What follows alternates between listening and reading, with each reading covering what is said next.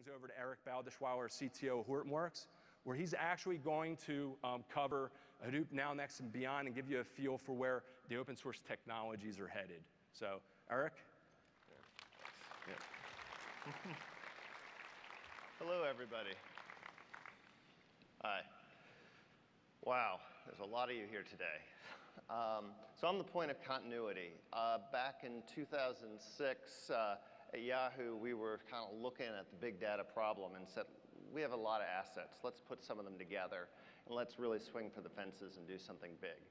So Doug Cutting had this thing in Nutch that we put into what became the Hadoop project, and then we had a team that had been building web search, big data applications. And so we started putting those together, and that's what made the first Hadoop team at Yahoo. And we invested. 2008 came along, and there were 200 people at the first Hadoop summit. Right, I've been giving these talks at the summits for every one of them, so it was a lot smaller back then. We were in the tech market. So 200 people. A few years later, last year we had 1,600 people. Now we got 2,200 people. So this thing is growing really fast. It's quite the wave. So I'm very excited to be up here again giving the sort of Hadoop architecture update. And let's just get into it. So at this point, there's really two lines of Hadoop that are being released from Apache. Two active lines. There's Hadoop 1.0, which is the stable line. And it is the sort of center of all the production deploys of Hadoop, pretty much all the production Hadoop deploys today. It's been out since 2009, really, with 20. The core code went out. We've been stabilizing and adding a few key features since then. So GA'd last year. So with 1.0, you have the most stable release of Hadoop ever. 3 years of stabilization. And then there's 2.0, which has also been in the works for a long time. 3 years of engineering coming out there. So that just went alpha a couple months ago. We're moving it into testing with some key accounts and partners. And it is really exciting. It has got an end-to-end rewrite of the MapReduce layer and a pretty complete rewrite of all the storage logic in the HDFS layer as well. I'll talk more about that in a minute. But there's just a sort of huge amount of community innovation and under development there, and we're very excited about what 2.0 is going to do in the coming year or two. So key features in 1. Right, as I said, it's been out for about 3 years. There's been a few strategic features that got added to go from Hadoop 20 to Hadoop 1.0. The community decided that this was what our 1.0 release of Hadoop was, based on sort of the fact that we saw this just meeting a lot of needs being enterprise ready. So what are the sort of key new features is the support for HBase with the sync flush work. This is the first release of Hadoop that supports HBase well. And putting those two communities together is obviously huge because HBase brings in a whole world of interactive applications, such as website personalization and many, many others. Security. Hadoop 1.0 has Kerberos-based strong authentication. This is big. It lets you do things in a sort of auditable way, which brings Hadoop into more use cases. And it lets you share Hadoop clusters much more effectively, since you can put data on the cluster that everyone isn't allowed to see. So that's a big, big deal, and it's added a lot of value in terms of letting clusters be used by more people together. And then finally, MapReduce Limits, which has been a big adventure for us over the last few years. Back in 2009, 2010, with Hadoop 20, we were kind of playing whack-a-mole, where an individual bad user could come up with a creative job that took down a Hadoop cluster. And if you're sharing hundreds of people on a single Hadoop cluster, which we were at Yahoo, this is a big problem. So a lot of energy has gone into the one line to put in the MapReduce limits that just keep individual users from taking down the cluster, make sure that there's a fair use of resources in a multi-tenant environment. So that really benefits our, again, sharing and reliability. Big stuff. Whoops, wrong, oh dear. Aha, okay. 2.0. They gave me too many buttons. So 2.0, as I said, is a really big update, complete rewrite of MapReduce and a big update of HDFS. The kind of two core goals of this work are a focus on scalability. There's a few key users of Hadoop who are just banging their heads on 4,000 node clusters and saying this isn't nearly big enough, right? It'd be much easier if we could, in the case of, either grow our primary warehouse from 4,500 nodes and to many more in the case of one user, or in the case of another, they've got 4,000 node clusters everywhere. They want to put them together and share them more widely, right? Because it's easier to administer fewer clusters. So scalability is really at the center of some of this work. The other big, sort of addition I think is going to impact more of the community is the kind of open API focus. Yarn is a scalable and pluggable framework. It lets you add your own compute models to Hadoop so that you don't have to stick to MapReduce. So we're really looking forward to the community inventing many new ways of using Hadoop. We expect that Yarn will take Hadoop into near real-time applications. We think it'll really help with some of the tough machine learning algorithms in terms of the performance. You can come up with different performance models, and there's a lot of analytics use cases as well, where just having these new frameworks we think will make a big difference. And also, MapReduce performance is going to be substantially increased when Yarn comes out. And again, we think this framework API is going to let people innovate and experiment and continue to drive better throughput in the new release.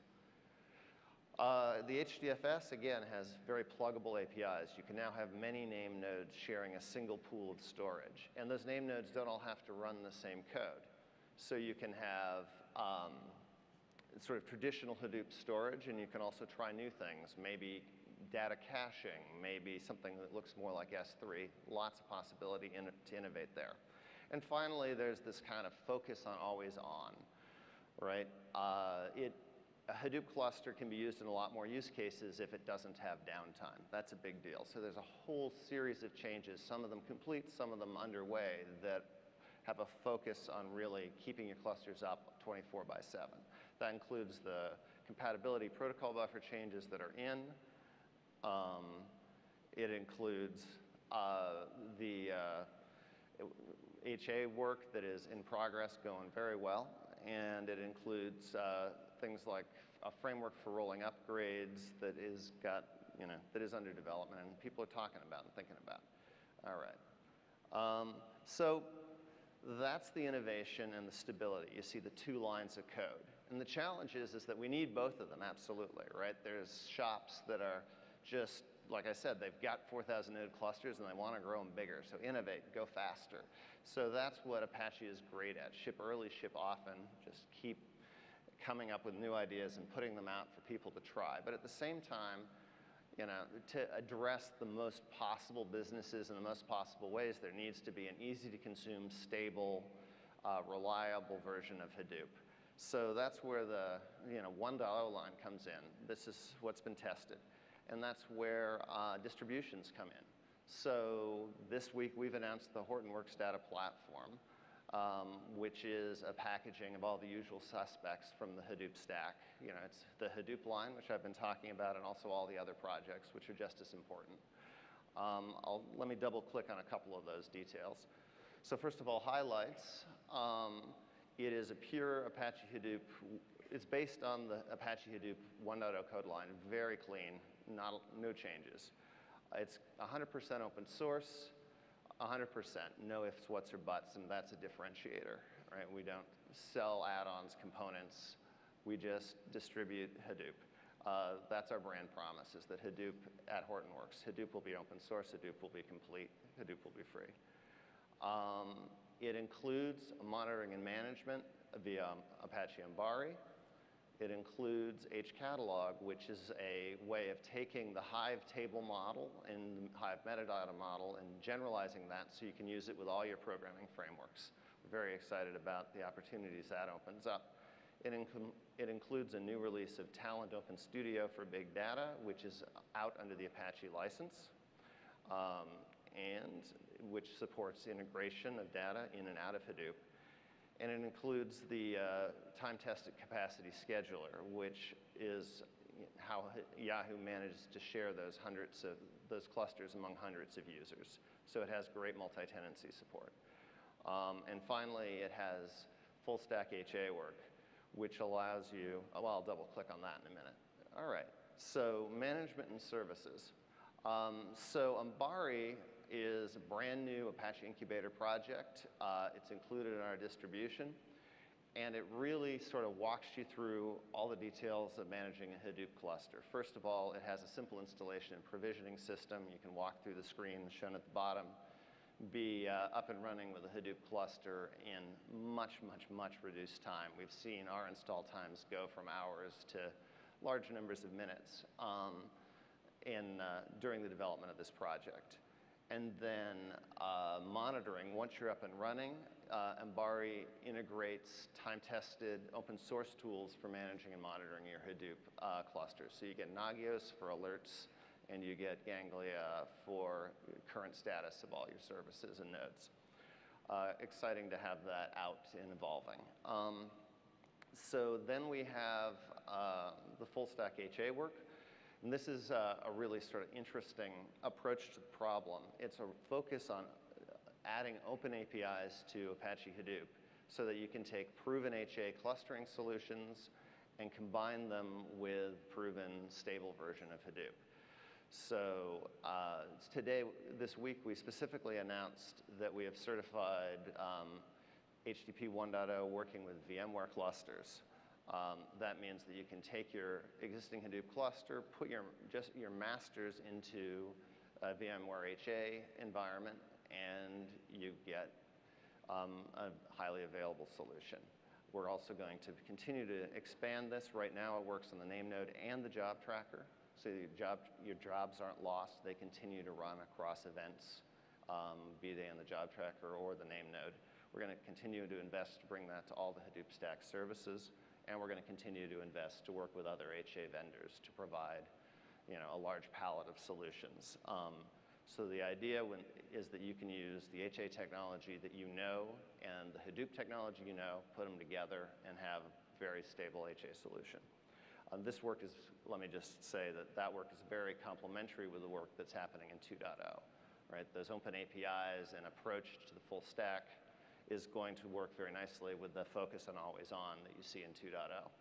All right. Finally, what are we thinking about at Hortonworks every day when we come into work right now? So the sort of key areas that we really expect to see progress on in the next 6 to 12 months that we're investing in are the enhancing Ambari. Right? Obviously, 2.0, 1.0 are areas of intense focus. Talked about those. Beyond those, there's Ambari. Ambari is going to have a set of REST APIs, and it's going to integrate with a lot of existing enterprise tools. We think it'll add a lot more value with those additions. HCatalog, there's a lot of ongoing work on ODBC, JDBC. Right? We have, having a really stable solution that's lightweight, that supports lots of concurrent access. A lot of work to do there, but we think we have a way forward there we're really excited about. And more API. We got RESTful APIs coming on in HCatalog, and that's going to allow a lot of interesting third-party integrations where you can use new tools with your Hadoop tables, or you can use new stores with your Hadoop tools. So there's going to be a talk on HCatalog. I should pause and say there's talks in more detail on pretty much everything I've talked about today, from the architects to the various projects. I'd encourage you to go to the talks. And there's demos for all of the HTTP technologies I talked about, so I'd encourage you to go to the Dev Cafe or to our booth. So full stack HA, I mentioned we're investing further in that to do more integrations and to cover the full stack.